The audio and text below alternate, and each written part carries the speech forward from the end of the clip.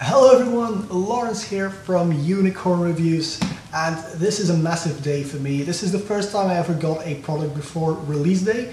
I haven't even read the NDA yet, so I might want to do that before uploading this video. But I finally have Raven Ridge here. So this is a Ryzen quad-core with 8 threads, CPU and Vega graphics. So this is the box. Let's get it open and see what awesome stuff is inside of here. Alright, so this is going to be awesome. It obviously is AMD Ryzen, but with Radeon Technologies Vega graphics inside. Only for reviewers. Awesome.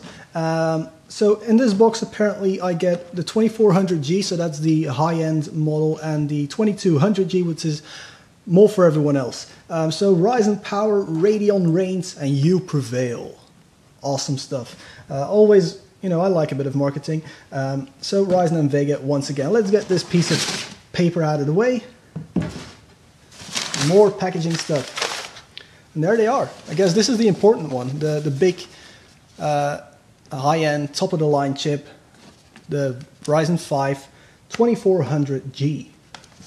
The box is actually very simple.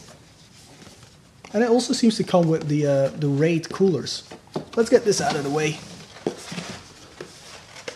So yeah, it actually says that here. So it's a quad-core, 8 threads, 3.9 GHz maximum boost with a 3.6 GHz base clock.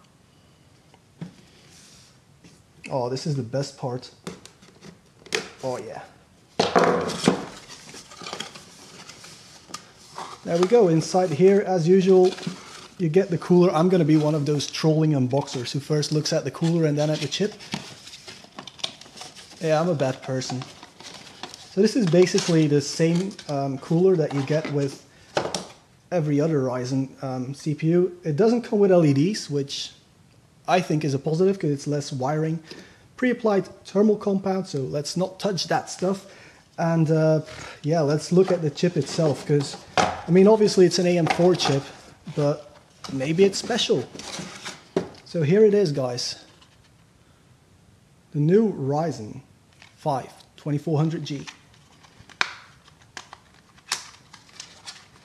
It's like identically the same packaging as other Ryzen, but the box is, I think the box is slightly smaller.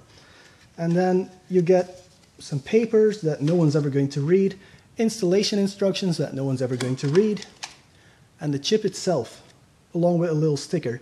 So it looks just like any other Ryzen CPU. Pins are on the CPU itself, not on the motherboard, so be careful with these chips, guys. That's interesting looking, eh?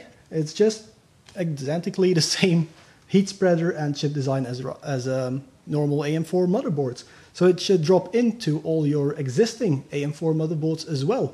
But if you don't have one yet, it looks like I have an ITX MSI motherboard here with a B350 chipset. Hopefully it's already updated. Let's have a look at this.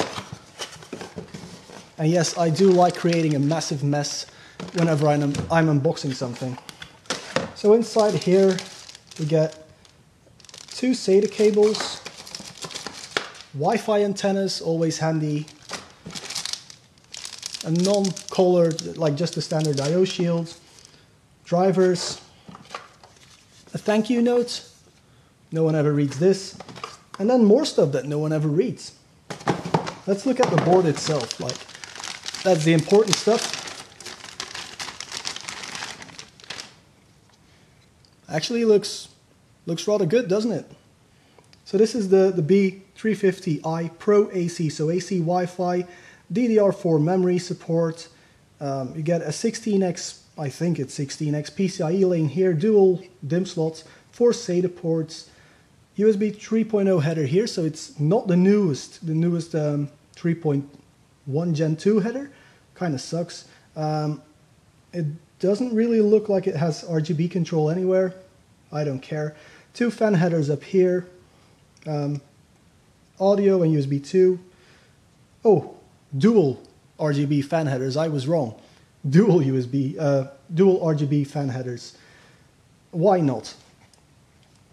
I/O looks fairly standard actually. So PS2 combined dual USB 2.0s, display port, HDMI port. I guess this is 10 gigabit a second, 3.1 ports, normal 3.0 ports, probably gigabit Ethernet from Intel because the Wi-Fi is from Intel.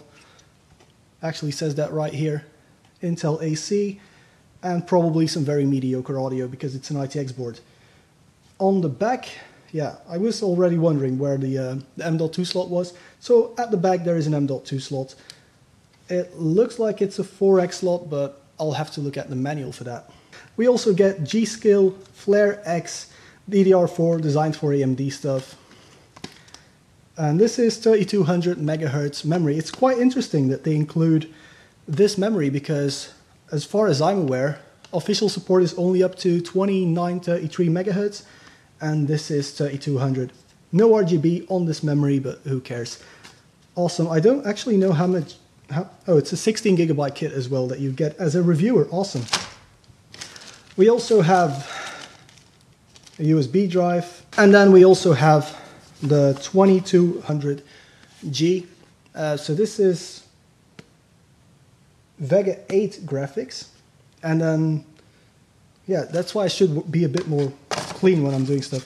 So this comes with Vega 11 graphics, and this is Vega 8 graphics. So it's going to be interesting to see what the performance difference is, because on the box right here it says the highest performance graphics on a desktop processor, but of course a little denotation there. But this is best-in-class esports gaming, so it's really interesting to see whether or not this little chip is going to run really high refresh rates on stuff like League of Legends, Dota, Rocket League. Is that an esports title? I think so. I don't really play a lot of esports games, so let's also see how it does with PUBG. But yeah, this is going to be my main focus. I'm now going to stop recording and go to the computer store to buy a new case because I don't have an ITX case at the moment. Anyway guys, if you like this video, thumbs up, hit the subscribe button for the full review. Also, there is Instagram, Twitter, and Patreon, so you can support the channel, get better equipment, all that sort of stuff. Linked in the description below, but for now, I'm going to get out to alternate by the, I think I already ordered the Cooltech VR1 tower with glass and all that sort of stuff. Really cool ITX case. So yeah, bye.